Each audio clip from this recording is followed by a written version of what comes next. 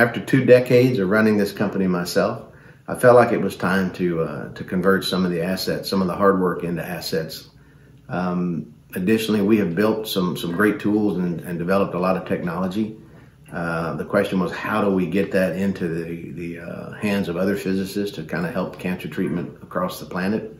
And again, we wanted to strike a balance. I wanted to strike a balance between being a part of something larger than myself and at the same time keeping Alyzen and its legacy and its culture intact. And Apex really struck the right chord with trying to accomplish all of those points. Having ran a company for 20 years, I wanted to make sure that there was an element of control still intact.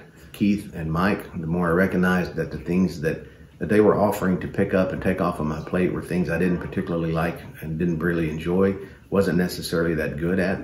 And so my ability to maintain clinical autonomy in this sort of partnership really represented the best of both worlds for me.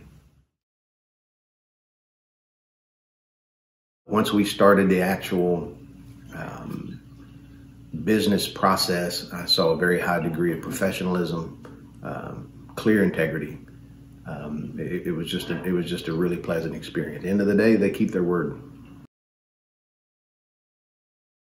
I think it's important to realize that outside companies are not all the same. They may appear that way, but as you go through the process and discuss and talk with them, you will see some definite differences. Keep in mind also, in my opinion, it's clear to me anyway that Apex cares about the future of medical physics.